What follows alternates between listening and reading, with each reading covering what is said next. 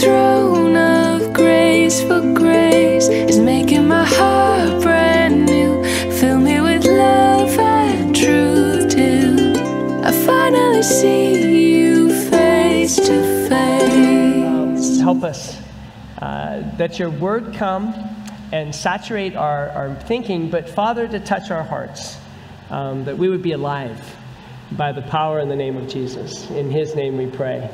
Amen. So last week we left with celebrating the resurrection of Jesus, and that Jesus is alive. We had the testimony of the empty tomb and of the women and of the angels, but they went back to the disciples, and the disciples said, we don't believe. They are the greatest skeptics that we see in Scripture over and over. Jesus talks about how the disciples themselves were slow to believe, and in fact didn't believe right after the resurrection.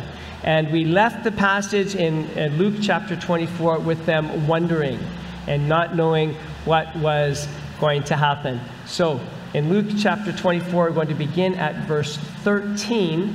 This story, as Jesus is walking beside two disciples, and they find Jesus there with them, only they're not aware.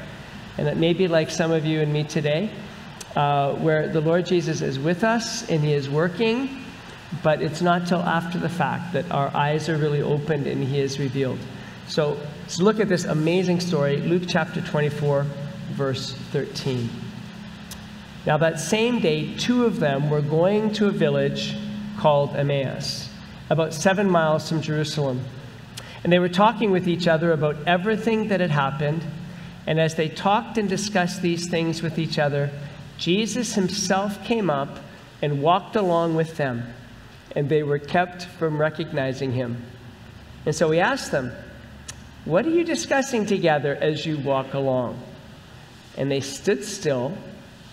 Their faces were downcast. And one of them, named Cleopas, asked him, "Are you only a visitor to Jerusalem, and you do not know the things that have happened here in these days?" "What things?" Jesus asked. Don't you like Jesus' sense of humor? I mean, they're talking about him, right?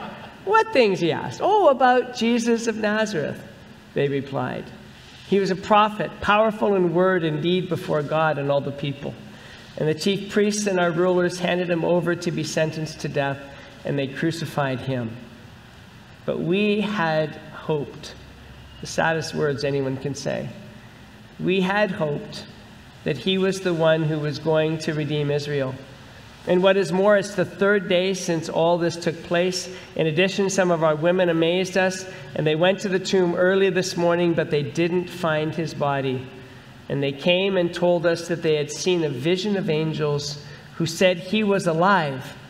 And then some of our companions, they went to the tomb and they found it just as the women had said, but him they did not see." And he said to them, "How foolish you are, and how slow of heart to believe all that the prophets have spoken. Did not the Christ have to suffer these things and then enter his glory?" And beginning with Moses and all the prophets, he explained to them what was said in all the scriptures concerning himself. And as they approached the village to which they were going, Jesus acted as if he was going farther.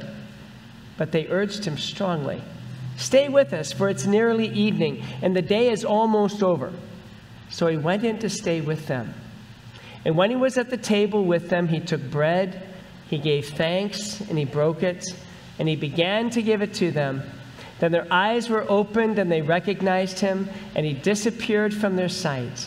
And they asked each other, "Were not our hearts burning within us while he talked with us on the road and opened the scriptures to us?" And they got up and returned at once to Jerusalem, where they found the 11 and those with them assembled together and saying, "It's true, the Lord is risen." We reply, No.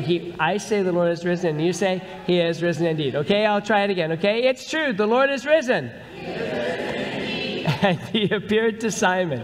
And then the two got their turn, and they told what had happened on the way and how Jesus was recognized by them when he broke the bread.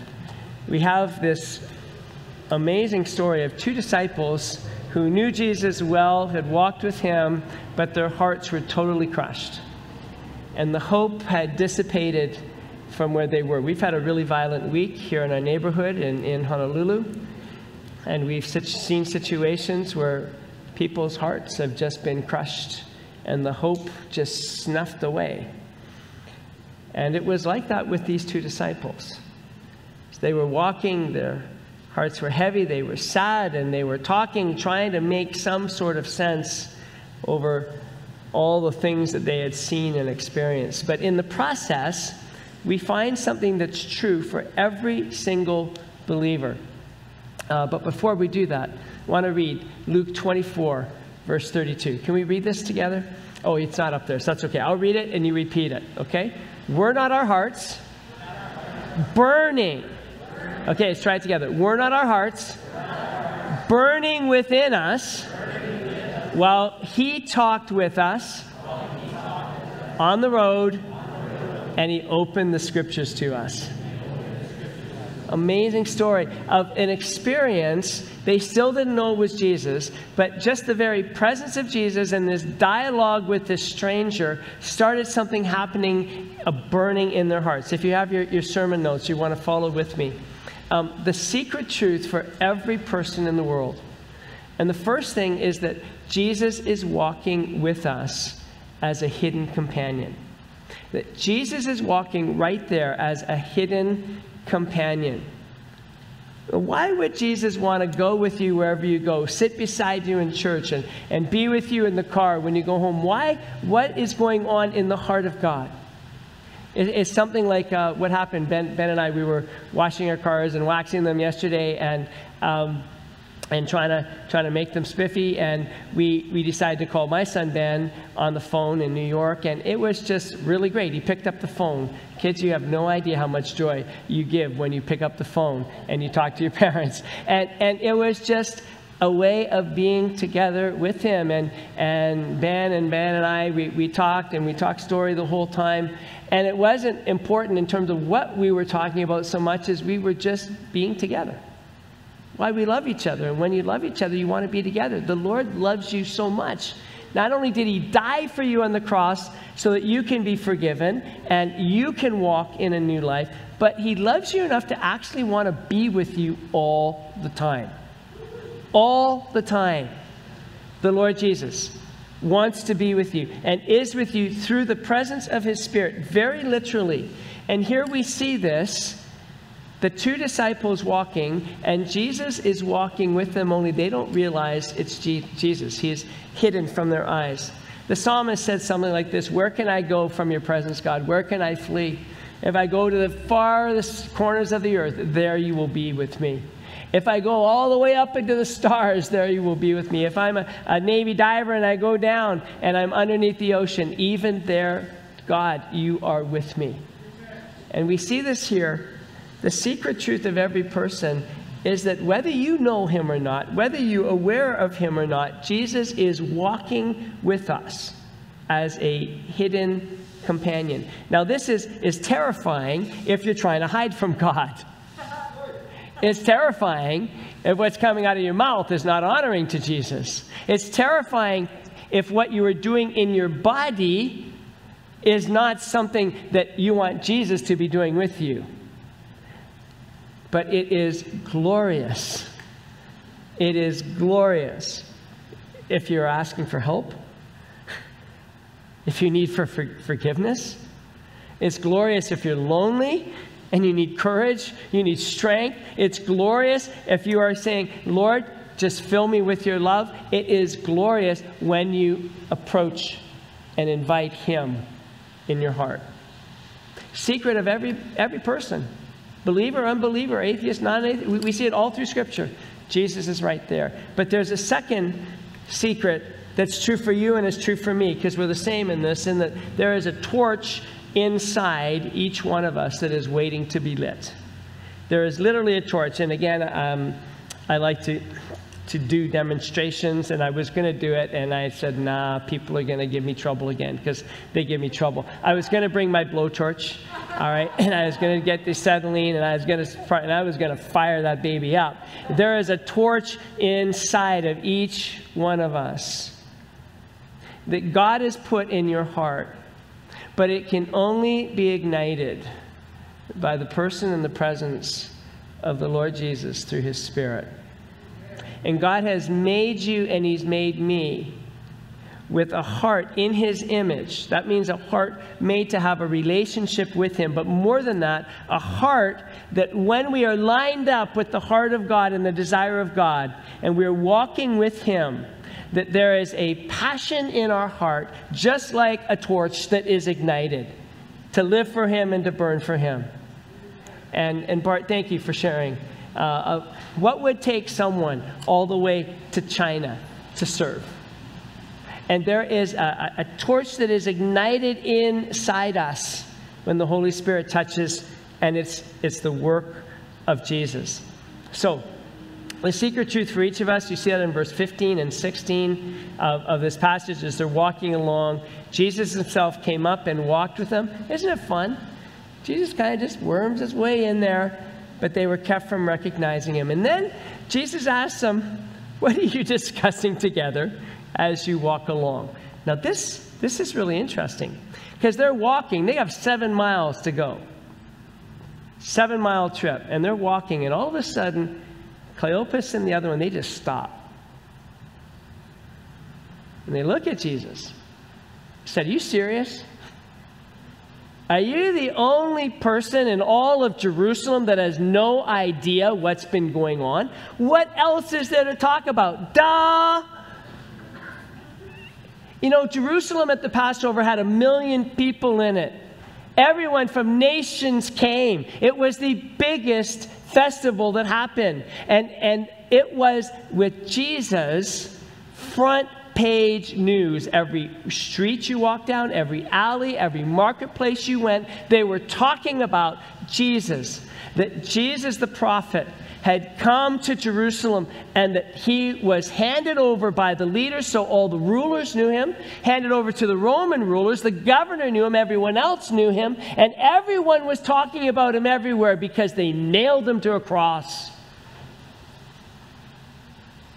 How can you not know? Can you imagine someone in time travel, they haven't been around for the last year, and they come and they say, what are you guys doing wearing masks? What are you doing having screens? What are you doing all sitting apart? I mean, normally we'd have 300 people crammed in here. What's going on here? What's all this craziness? And you would say, duh, where have you been? You're the only one that doesn't know we've got a virus and some pandemic going on?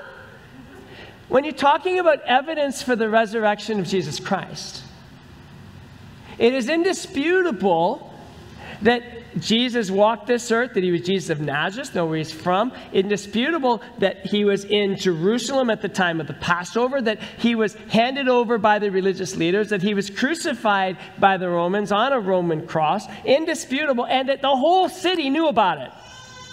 That's why we have more record of this event than any other event in history. Everybody knew about it. When Jesus is playing the dummy. You say, oh, really? Tell me about it. It's kind of fun when you can listen in to people talking about you. And Jesus does it all the time. With you and with me. And He still loves us. And He still walks with us. Very interesting. When we look at evidences for the resurrection, these are the things that they gave as unbelievers at this point as to what had happened. And they're things that I've already made reference to briefly. Verse 19, Jesus of Nazareth, they replied, He was a prophet. He was powerful in word and deed. Again, all the documents, whether in Scripture or outside of Scripture, say that He was a miracle worker. And He had a supernatural power going on in His life.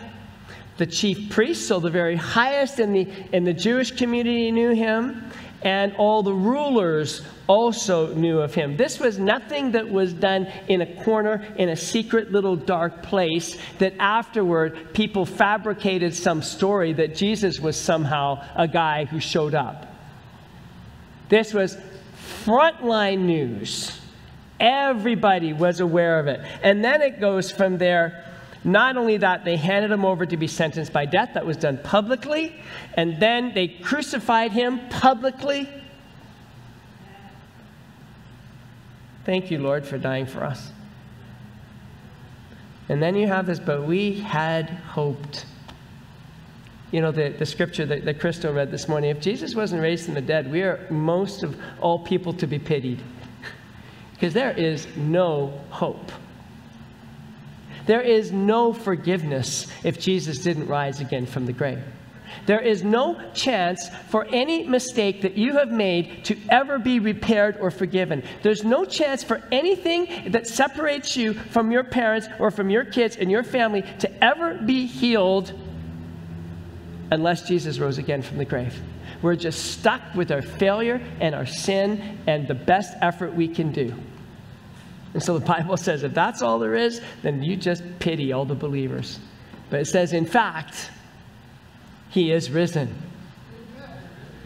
Because Christ is alive. And now everything is transformed. And so they give all these evidences between verse 19 through to 24. It talks about, again, the third day afterwards, since all this took place. In verse 22, some of the women went. In fact, one of the men, Cleopas, might have been the husband of Mary who went before the cross, because it says in John 19 that Mary, the wife of Cleopas, whether it's the same person, we don't know. And the women went, and they amazed them, and they give testimony to the tomb that they didn't find his body. And then, verse 23, they came and told us what they had seen, a vision of angels, testimony of the angels. And then the angels said that he was alive. And then some of the men, the apostles, went. They went to the tomb, found it just as the woman had said. But him, Jesus, didn't see it. Some of you may be there right now. There's lots of evidence. I haven't seen Jesus yet. Jesus, where are you? We hear all these testimonies from people who stand up here and the elders stand up, but that's fine for you, but I haven't seen Jesus yet. The answer to our blindness of his presence. Why is it, Jesus, that you stay hidden? Hey, Jonathan, you say that he's always there. I just am not aware of it. Why is it he doesn't reveal himself to me more? Why is he hidden so much? And I want to give you a couple of answers to our blindness of his presence. It's not that God is blind. It's that we don't recognize his presence. And when Jesus jumps into this conversation, he comes because he doesn't have anything to prove. He is alive. He doesn't have to prove himself to you or to me about who he is or what he's done. But in his love of wanting a relationship with us, he comes. And first of all, we need the word to fuel our minds about Christ. Can we say word? The word. By the word, we mean scriptures. We need the scriptures because just like this torch inside us, when the scriptures are read and when they are taught and when they are understood, it is like a fuel inside that of our being that the Holy Spirit can then ignite and bring us to life. And what Jesus does is they tell him all this, and then he says in verse 25, how foolish you are, how slow of heart to believe all that the prophets have spoken. Did not the Christ have to suffer these things and then enter his glory? Some people think that unbelief is rooted in convincing the mind. I would challenge you on that. Hey, it's important that we ask questions. Our 9 o'clock service, we had all kinds of questions, and people do them great. We need to engage the mind because the resurrection of Jesus is based on evidence and of a historical situation, and our walking with Jesus now is based on evidence, okay? But The obstacles to faith are not primarily in our mind, it's in your heart. Because we're slow in our hearts. Because our hearts have been hurt. Our hearts have been let down. We have hoped, and it didn't turn out the way we thought it would.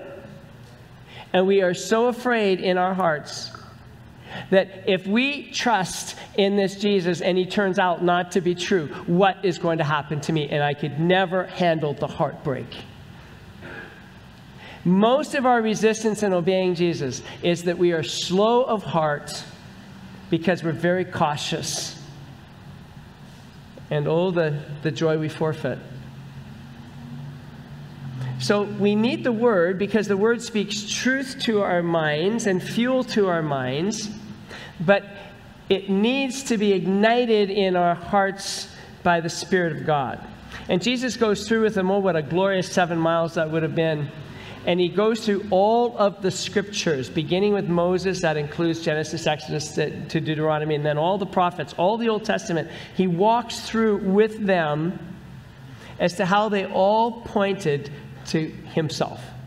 They still didn't know it was Jesus. And he goes through, and every single passage in the Bible ultimately points to Christ.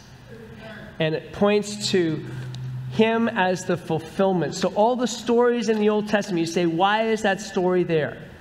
Because it's pointing you to Christ. Why is that? Why is the law there? Christ is the heart of the law that God has given. He's the economy of Israel. Why are all those rituals there? They're pointing to something deeper in Christ.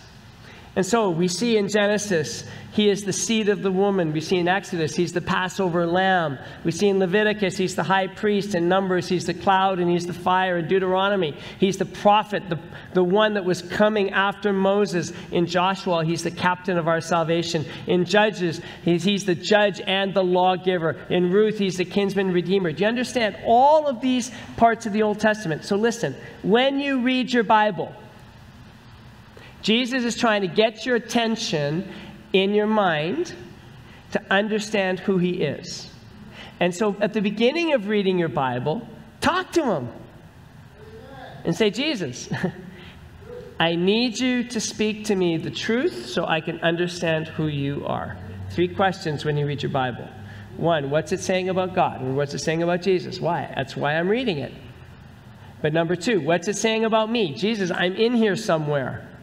I mean, if I put myself in this passage, I'm one of those 2 guys walking along with my head down who's not finding joy in the day because of the stuff that has just happened around us. And I've got to get my heart and my mind refocused on Christ.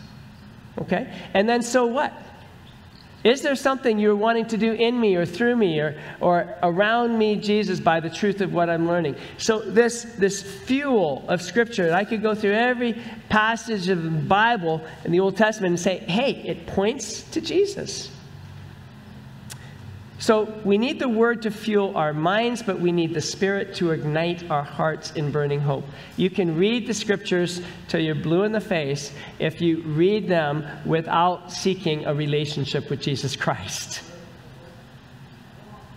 And the Scriptures come alive when you invite the Holy Spirit. Invite the Holy Spirit. You invite the Spirit of God in worship.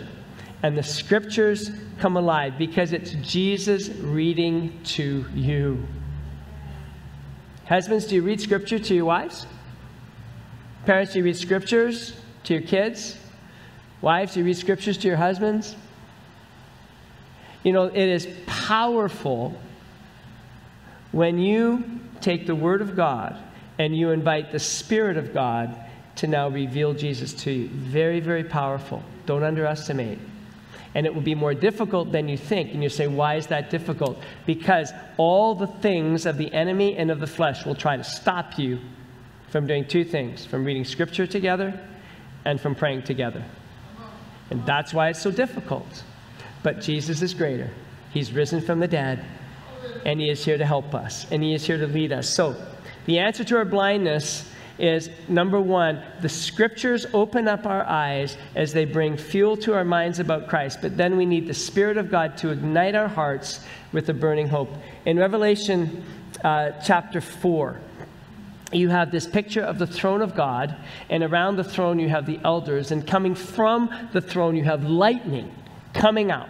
Now, do you think, you know, when you try to start a torch, you get a flint and you get a spark? All right. Do you think God has enough life and enough electricity to light your heart on fire? Do you think so? It says he's got lightning bolts coming from his throne. You want to light the blowtorch? He doesn't have a little flint spark. He's got a lightning bolt, okay? Okay, Jonathan Steeper, you're pretty dead. Zappo! Let's get this heart going here, okay? But more than that, it talks about there are flaming, burning torches around the throne, which represent the 7 spirits of God. And the Spirit of God wants to come and bear testimony to the Spirit that he has placed inside you in his image. That's why you're made with a torch, and ignite you to be who he's called you to be in Jesus Christ. He wants to do that in your relationships, in your marriage. He wants to do that in your children. But it takes the Spirit of God that to ignite and to change us and transform us. In this passage, we have them walking along. Jesus is walking, and their hearts are burning inside them. Something is going on. They still don't know it's Jesus. And it's dark, and they get to their home, and Jesus pretends like he's going to go further.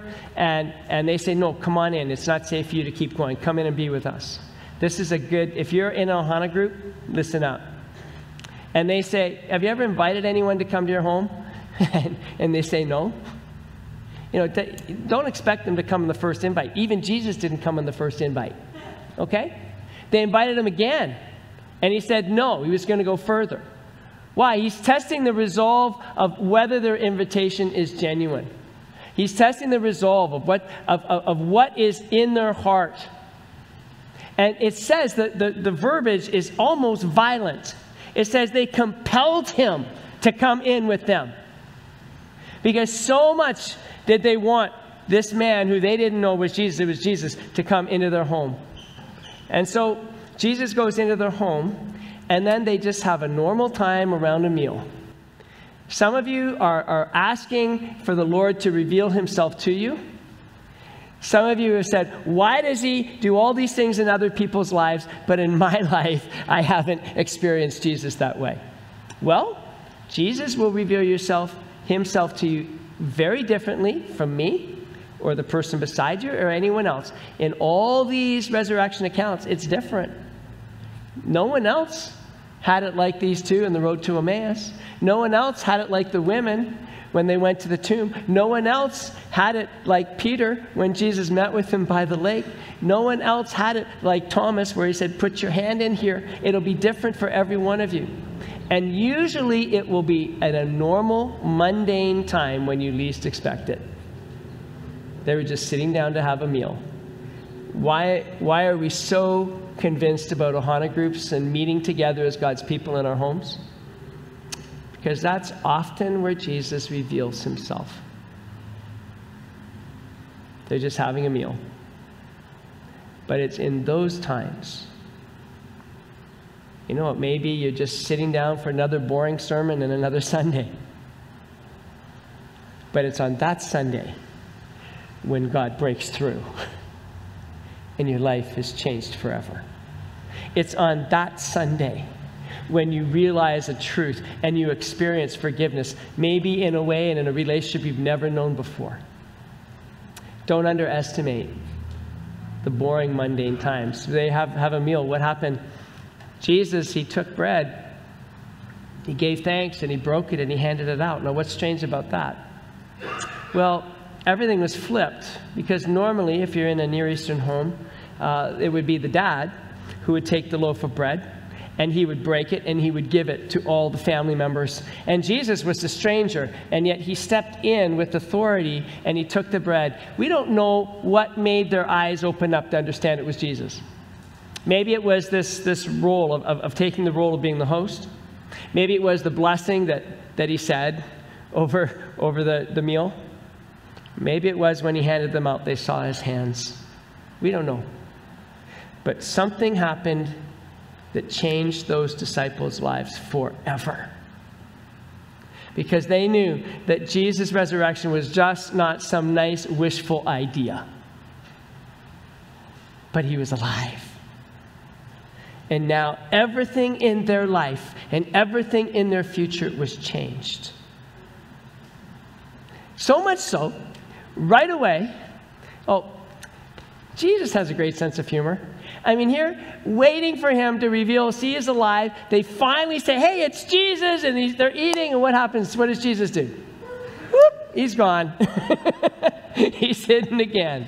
Why, Jesus? You ever want him to show himself a lot more than he does? Why, Jesus? Because he wants the flame in our heart to learn, to burn, not by what we see in our outside situations, but that we burn by a faith in the word that he has given us and in the power of his presence. And so they get up and they actually go the 7 miles in the dark back to Jerusalem. No street lights in those days. And they go back to Jerusalem and they find the 11. They get into the upper room, and there they don't even get a chance to say anything to anybody about their amazing experience, because the 11 are all telling them, hey, Jesus is risen. It's true. He's alive. He's risen. And he even appeared to Peter. Then finally they get to put their 2 cents in. You know what? And he appeared to us too. When we were having a meal, he took bread and he broke it and he gave thanks. And all of a sudden we knew it was Jesus. When you invite Jesus, whether that's in your devotional time or whether it's coming to worship or whether it's in your family, when you invite Jesus to stay, he's with you. He's there with you, but you need to invite him. That's our part. And when you invite him in, a couple of things happen. One, he energizes us to run back into the places of fear. Instead of heartbreak, our hearts are healed and transformed. And if you want to make a sick joke, you can say heartburn. Okay, their hearts burned within them. Instead of coping and trying just to get through it, there was this hope that was stirred in their heart about the reality of Jesus. Instead of retreating and running away, there was a returning back to the place where they were hunting them to kill them. I got a call from one of my friends, and they are just beside themselves because this friend in Canada, there is a church, and the government built a fence around the church so that people could no longer go to church. That's the kind of thing you hear about in Iran. That's the kind of thing you would hear about in North Korea, not in a democratic free world of free religion. And they are locked out by a fence. Now, I know farming communities, and I can just imagine some of those farmers, they're going to pull out those massive 4-wheel drive tractors and hook on. I don't know if they'll pull them down or what they'll do. But we find that these 2 disciples ran back into the community. And if there's ever a time we come to Kalihi Union Church and there are tanks outside, and there's a fence saying you cannot worship here, you know that the torch that we have, it comes first and foremost from the Spirit of God, and we run into the community, not away from it. And we go into the community with the power of Jesus. These disciples, why do we know Jesus was alive? The whole city knew about the crucifixion, and the whole city knew that any disciple, there was a price on his head and a death sentence on them, and these men ran back into the middle of all of the fear and the turmoil, and they started proclaiming that Jesus was alive. And they did it, and they did it, and they did it, and they were tortured, and they went and they proclaimed to the furthest nation, even at the cost of their very lives. Oh boy.